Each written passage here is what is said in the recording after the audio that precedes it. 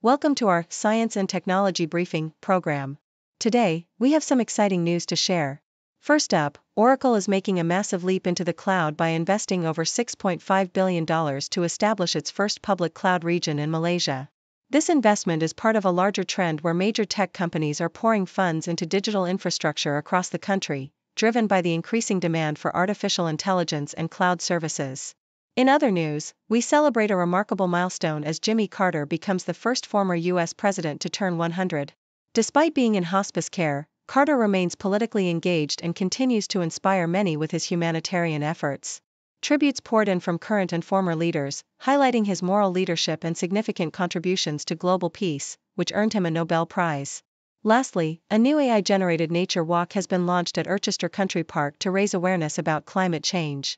This innovative trail showcases the impact of climate change on migratory patterns and encourages visitors to interact with nature in a unique way.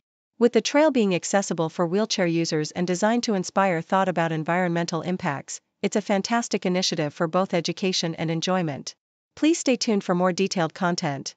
Japan Times reports that Oracle is set to make a significant investment of over $6.5 billion to establish its first public cloud region in Malaysia.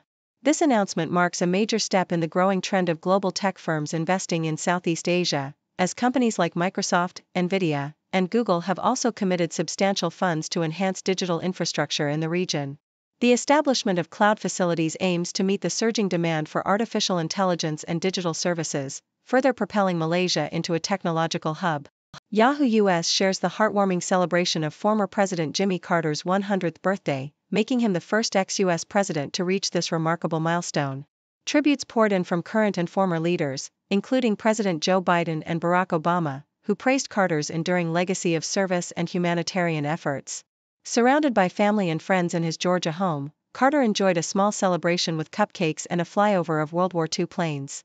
Despite his health challenges, he remains engaged with the upcoming presidential election, expressing eagerness to cast his vote for Kamala Harris. According to BBC, a new walking trail at Urchester Country Park in Northamptonshire has been created using artificial intelligence to raise awareness about climate change. The trail, designed with input from local wildlife data and community insights, features unique waymarks that also serve as butterfly habitats. The project aims to inspire visitors to explore new paths and reflect on the impact of climate change on migratory patterns.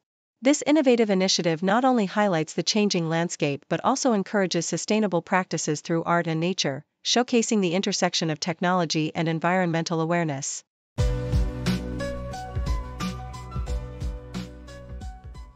Australian Broadcasting Corporation reports that Brisbane Lions coach Craig Starcevich is calling for increased transparency regarding the AFLW's controversial score assist technology.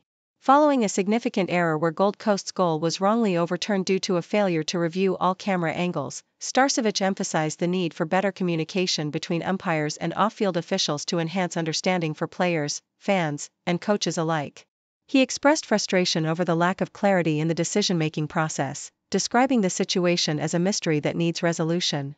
The AFL acknowledged the mistake but did not provide adequate insights into the technology's workings during matches, leaving stakeholders in the dark. In another report by the Australian Broadcasting Corporation, the Gold Coast Council faces scrutiny over a massive sewage spill that released approximately 450 million litres of raw sewage into the Albert River. Queensland's Environment Department accused the council of misleading the public regarding the spill's long-term impact, which occurred over a 3-month period. Despite the council's assertion that there would be no additional costs to ratepayers for the required improvements, the Environment Department mandated a $2.1 million plan to enhance infrastructure and monitor water quality. The investigation revealed that the spill drastically affected the river's oxygen levels, creating a dead zone for aquatic life, and raised concerns about potential long-term environmental consequences. The BBC reports that Northern, a rail company in northern England, is set to introduce sign language announcements on all its services to enhance accessibility for passengers with hearing impairments.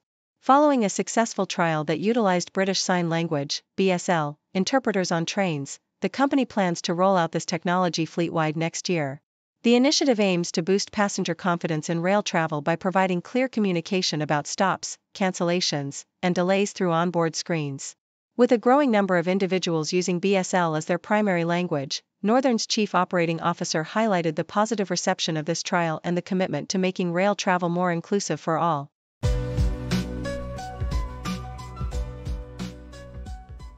BBC. Sargensons, an aluminium foundry located in Coventry, has been awarded a significant £6 million grant aimed at enhancing its operations. This funding will enable the company to hire more staff, acquire new equipment, and establish a more efficient recycling network. In collaboration with prestigious partners like Aston Martin, Sargensons is embarking on a research initiative focused on creating lighter vehicle components using 100% recycled aluminium. This innovative approach not only promises to make vehicles more sustainable and cost-effective but also ensures they maintain optimal performance. The integration of artificial intelligence in designing new chassis components for Aston Martin models is expected to significantly cut development costs. Gavin Shipley from Sargensons expressed optimism that this research could serve as a model for other industries striving for greater manufacturing efficiency while being environmentally conscious. BBC. During a recent visit to Herefordshire, the Duke of Edinburgh engaged with veterans, students, and apprentices, showcasing his commitment to supporting local communities. Prince Edward's itinerary included a visit to the New Model Institute for Technology and Engineering, NMITE, where he interacted with students showcasing their engineering projects. He also toured Home Lacey College, where he explored the new low-carbon technology training center and met apprentices in the Ferriery program. The highlight of his visit was at the Herefordshire Veteran Support Centre, where he officially opened a new building and connected with veterans like Mark Griffiths, who shared his experiences from the Parachute Regiment. Griffiths noted the significance of the Duke's visit, emphasizing the moral and mental support provided by the centre, which plays a crucial role in helping veterans adjust to civilian life. The Duke's presence was warmly received, reinforcing the bond between the royal family and those who have served in the military.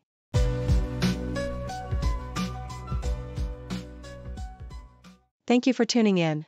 The content above showcases the latest briefing reports and analytical synopses, thoughtfully curated by the 6Do team.